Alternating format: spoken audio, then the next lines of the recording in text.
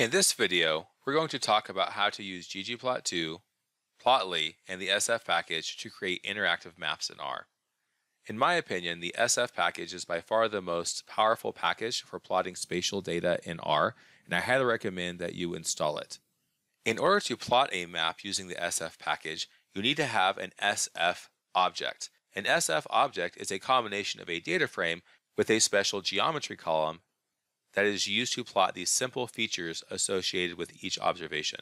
Spatial data are often stored in something called shape files. Importing a shapefile is a bit tricky, so instead of trying to teach you how to do that, we're simply going to load a shapefile that you will already have on your computer if you have the SF package installed. Specifically, the SF package comes with the NC shapefile.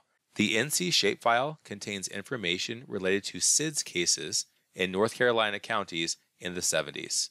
So if you have the SF package installed and run the following command, you will import the NC shapefile onto your computer using the st_read function as an SF object assigned the name NC. The shapefile has many different variables, but the ones I want to highlight right now are the name variable, which includes the name of each county, the BIR74 variable, which indicates the number of live births in each county in 1974, as well as a geometry column, which contains the simple feature associated with each North Carolina county. So how do we use this information to create an interactive map?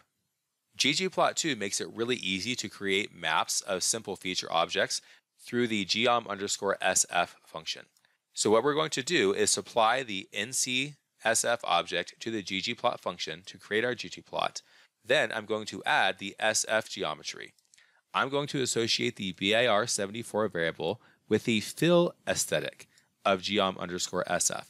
When I do this, it's going to color each county according to the values of the BIR74 variable.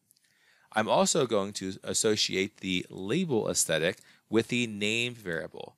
This is important because each county is going to have an associated name that's going to be displayed when I make this plot interactive. Lastly, the default color scheme used for the fill aesthetic in geom_sf is not very nice, and in order to improve that coloring, I'm going to add the Viridis color scale, which is known to be colorblind friendly. After I create my graphic, I'm going to assign it the name ggsf, and I'm going to use the ggplotly function to make the graphic interactive. The result is shown here. You can see that when I hover over each county, I get information related to the number of births in 1974 for that county, as well as the county name. Additionally, the color of each county is chosen to correspond to the color scale shown here. So we can see that both Mecklenburg County and Cumberland County have much higher birth numbers compared to the other counties in North Carolina. While this graphic does provide a lot of useful information, you may be wondering if there's a way to include additional information associated with each county. The short answer is yes, you can, though you have to be a bit creative. Essentially what we need to do is create a new variable, info, that is a combination of information from multiple variables. I'm going to do this using the paste0 function. The paste0 function literally takes character strings, either in specific text form or contained in a variable, and combines them one element at a time. So what I'm going to do here is I'm going to combine the name, the area, the number of births in 1974, and the number of SIDS cases in 1974 into a single character string. You may notice that there is a /n before name, area, births, SIDS, etc. The reason for that is that this /n indicates to start a new line. You don't actually have to do this when you're creating this new variable, but by doing this, it's going to make the formatting of our display better when we hover over each county. So we combine all that information into a single variable, which we call info, and if I look at the first two elements of info, we can see information related to Ashe County, information related to Allegheny County, and while the /n shows up in the character string, it will not show up when that information is displayed in our plot. So we take that info variable and we assign it as another variable in our NC data frame. Then we use essentially the exact same commands as before, except that instead of specifying label equals name, we specify label equals info. That way, when the information is displayed, we get the information from multiple variables. The other thing that we need to do is we need to specify the tooltip argument of the ggplotly function. So by default, we would get information related to both the fill and the label when we make our plot interactive. By specifying tooltip equals label, we're only going to show the information related to the label aesthetic.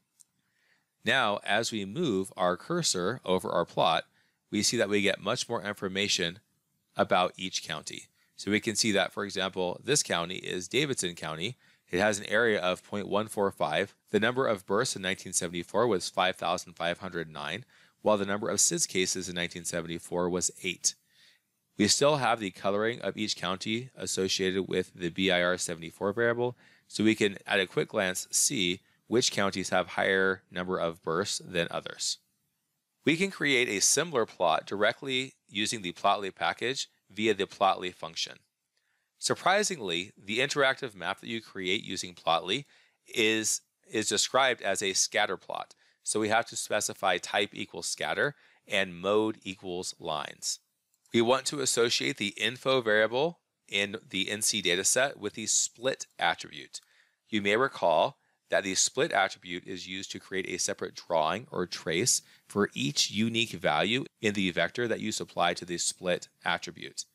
So in our case, because each one of our info values is going to be unique, this is going to draw the borders for each county individually, which is very important. We could have also used the name variable, but if we did that, then when we hovered over a county, it would only show the name of each county and not the additional information that we desire. We're also going to associate the BIR74 variable in NC with the color attribute. This fulfills the same role as the fill aesthetic that we saw in the previous ggplot2 graphic. Another very, very important step is to specify show legend equals false. This step may not make any sense to you, but if you do not include this information, then the graphic is not going to render at all, or at least not properly. When you specify show legend equals false, you will still get a color bar for the graphic, but you don't get other information related to the split argument, which takes a very long time to render. So once again, make sure to specify show legend equals false if you want your graphic to render correctly. Another argument that you want to specify is alpha equals 1. The reason for this is that the default colors used by the plotly package are very muted when you plot them, and by specifying alpha equals 1, the colors aren't going to be as muted, and it makes it easier to distinguish the colors of each county in the plot. Another subtle detail that I would encourage you to use is hover info equals text. The reason for that is that if you don't do this, you will not only get information related to the split argument when you hover over a county, but you'll get information related to the color as well, which is something you don't need. It's going to be redundant. Lastly, when I originally created this graphic, there was a bug where BIR74 actually showed up twice, once here and once just above it. In order to correct that, I have to pipe the graphic into the color bar function, where I specify title equals BIR74. When I do that, that is going to correct that bug, and it's only going to show BIR74 over the color bar. When I run this command, I get the graphic shown here. And you can see that similar to the plot created using ggplot2, we have the name, the area, the number of births, and the number of SIDS cases associated with each county. I actually prefer the format of the graphic generated by the plotly package, but both approaches are great ways to create interactive maps in R.